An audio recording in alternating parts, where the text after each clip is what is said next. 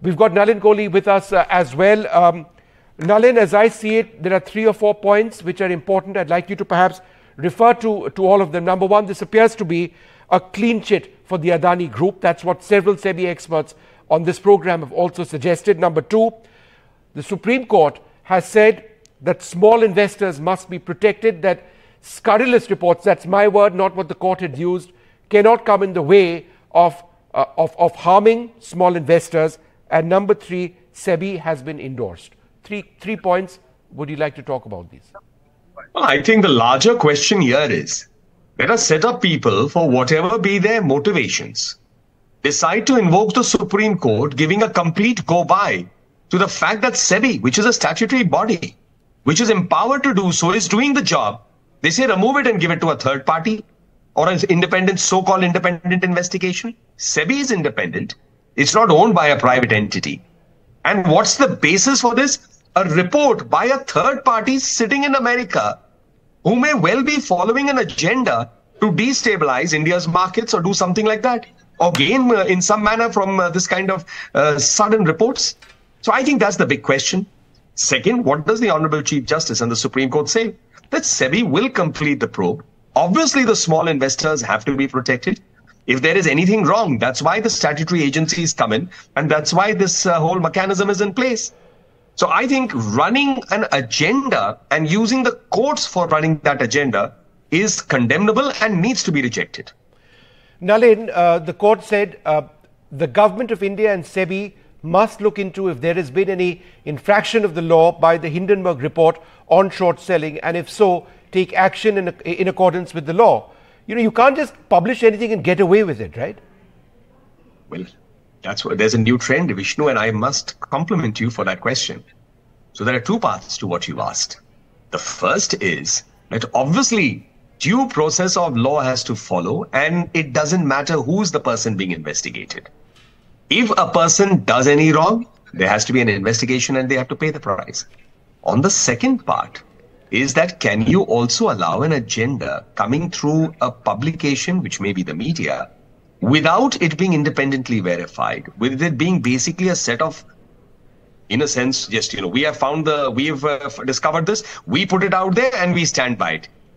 Giving a complete go-by to all other relevant facts. Can that be the basis for something like this? Do the public not deserve to know the truth? And in the name of the truth, can an agenda be run? No, but Nalin, you see, just to follow up on that point, no. It might be reported by some people that this statement or part of the order by the Supreme Court seems to suggest that third-party information is not important. That's exactly what the Supreme Court has not said. All that the Supreme Court has said is that by all means rely on third-party information, verify it, is it credible, provide something substantive to the court, and then we shall see. So let me break it down in a simple sense, Vishnu. Assume A makes an allegation against B. Whoever A is, whoever B is. A now could have made the allegation under different circumstances. Completely false allegation based on no truth.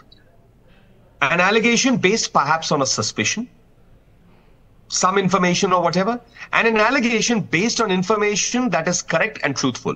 All three possibilities exist.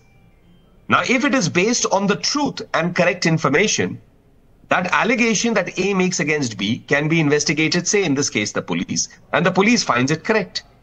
Now, there are two other circumstances. One is based on falsehood and one is based on some suspicion. They will not cross the same threshold. So what the Supreme Court says, you can't blindly rely. And you certainly cannot be expected to blindly rely on something just because it's published abroad, which I would call, going one step further, a colonial mindset. That there are set up people who, the minute it comes from across the borders, when it comes from Europe or America, they take as the gospel truth. Whereas the same people will even run down the Honorable Supreme Court for its judgment if it doesn't suit them. That's an agenda. One final point, the Chief Justice saying that the power to transfer an investigation, which is what the petitioners were asking, must be exercised in exceptional circumstances. Such powers cannot be exercised in the absence of cogent justifications. In other words, the justifications which were raised were not cogent. Well, that's a logical corollary to what you ask.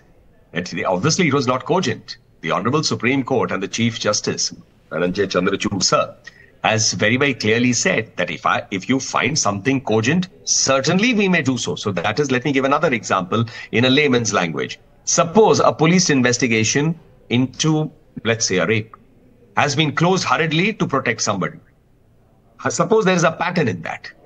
Then what the say the High Court of that particular state may say, okay, shift it to an SIT, or we shift it to another agency. Now, there are cogent reasons that it would have studied. You can't just blindly do it because the police we made shift it. But on the other hand, say if the police did a thorough job, there is nothing on paper to find that the police has not done its job. There is no evidence coming that they have acted contrary to the evidence.